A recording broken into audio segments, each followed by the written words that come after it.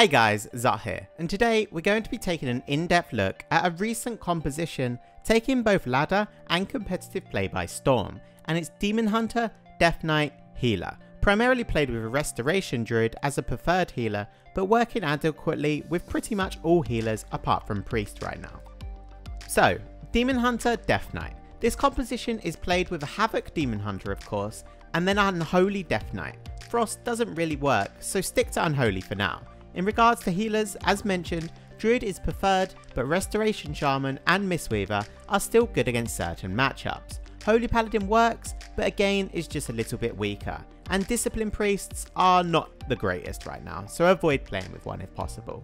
In the meta right now, this composition is great against pretty much everything, being good against Rogue Mage, most other cleaves, Thunder, all Warlock cleaves and other dot cleaves, and even does good into Elemental Frost Mage, which is considered a counter to most melee cleaves. All of this is due to extremely high consistent damage and just how difficult it is to kill this composition.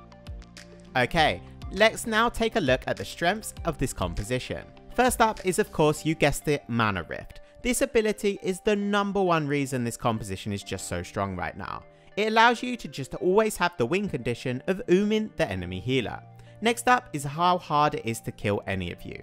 Demon Hunters have Blur, Darkness, Neverwalk, their Self Healing. Death Knights have insane Self Healing, AMZ, AMS, Icebound, and Druids, well, they can just rotate Ironbark, Barkskin, and simply kite or sit in bear form whilst their partners peel, giving you not really a good target to tunnel down. Not to mention the consistent damage that this composition can put out. Demon Hunters and Death Knights both deal very high consistent damage. This means that the onslaught that this composition is going to be putting out is in fact never ending. Have you ever tried casting versus a Death Knight? Well, add Imprison, 2 stuns and an extra kick into the mix. This composition has some of the highest disruption in the game, being able to lock down a caster and make you hate your life. Next up, let's take a quick look at the weaknesses. Although this composition is probably the strongest in the game right now, it still comes with a few small weaknesses that can be exploited. Lack of crowd control is your first one. You don't really have that much crowd control. If your druid isn't playing Cyclone or simply can't get any of them out, then you don't really have that much crowd control outside of a few small stuns and an in-cap coming from your Demon Hunter. Now, I put this here reluctantly, as it could apply to every composition. But this composition is night and day without gear.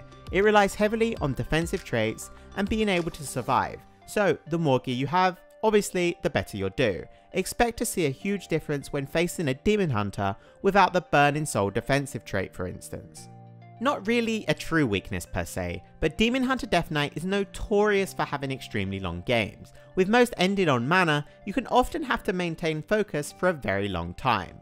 Probably the biggest weakness of this composition is its lack of a healing reduction debuff. With neither Demon Hunter nor Death Knight bringing a Mortal Strike effect, it can often be difficult to land a kill before ooming your opponent and dampening stacking up. Alright, enough of the strengths and weaknesses, let's get into how you should be playing this comp and give you a general outline of your win conditions.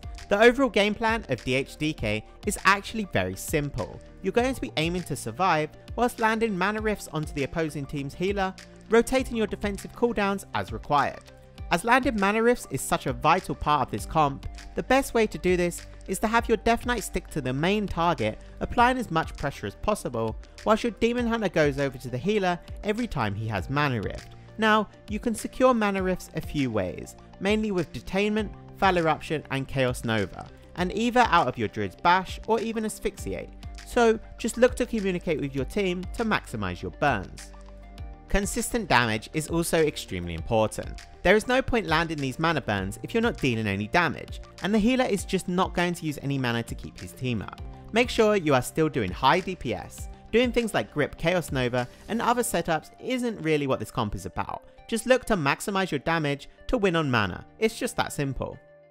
Furthermore, as an extension to burning the healer's mana, you can't afford to let them get drinks. This can be done mainly with having a Death Knight's pet sticking to the healer, with all 3 members of your team making a conscious effort to always be aware of the healer's positioning at all times. Tracking Shadow Meld can also be a very good tool to assist with this, as having your Demon Hunter permanently sit on the healer. Or even have your Druid chase the enemy healer when you are safe. but yeah, as mana is your main win condition, be very aware of drink.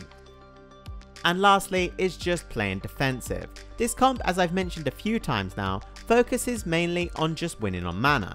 You do this by Demon Hunters and Death Knights having incredible amounts of self healing, so they don't actually require that much healing at all.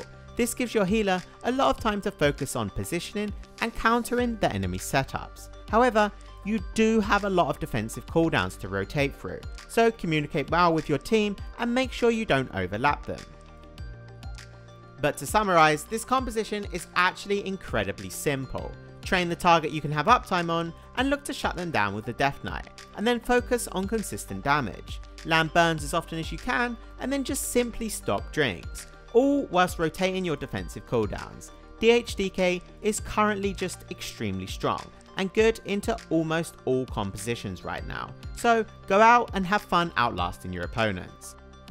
Alright guys, hope you enjoyed this short guide on how to get rank 1 as DHDK. Thanks for watching and be sure to plus skill if you enjoyed, and I'll see you in the next video.